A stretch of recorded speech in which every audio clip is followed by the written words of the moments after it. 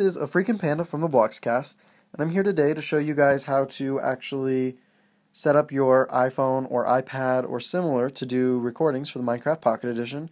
I know I'm not the first one to do it, but I do have a couple little techniques that have been really helpful for my recordings.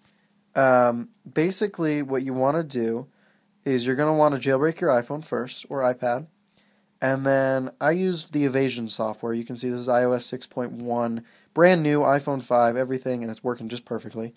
So then, once you jailbreak it, you're going to get this app called Cydia. Now within Cydia, you can see here, you can download all the tweaks or apps that you want. Basically, for recording specifically, you want Minecraft. You're also going to want a setting similar to OXO, or NC settings, or SB settings. What they're going to do is they are actually going to allow you to toggle Wi-Fi and similar settings very quickly. Specifically, I turn off my Wi-Fi and my data services whenever I am trying to record. I seem to have forgotten to do so today, but beside the point. Anyway, display recorder, you're going to also want that. That's what's going to allow you to actually record your Minecraft on the iPhone. It's really easy to get. You guys will figure that out. Just go into Cydia. After that, you're going to want to go to your settings, and you're going to want to mess with your iRecorder settings. So the recording settings are going to be in here, and under display recorder here, you can change all kinds of settings from frame rate to whatever. My most noticeable change is the video format. It doesn't come initially with the mic audio. You are able to change that so that people can hear you recording.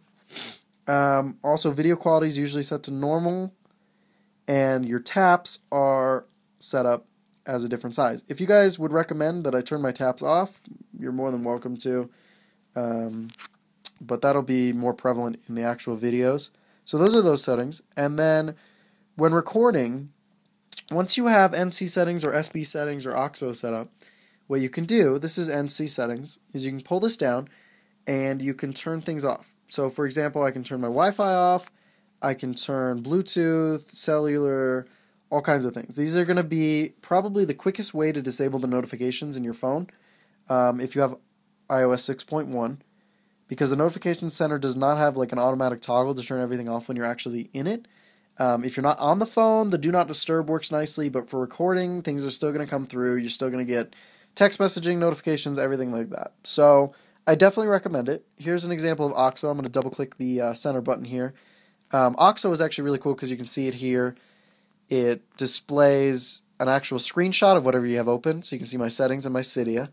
So if you slide over to the left here twice, you can set these toggles through the settings, and as you can see, I can disable Wi-Fi or cellular service, change my brightness, all these things.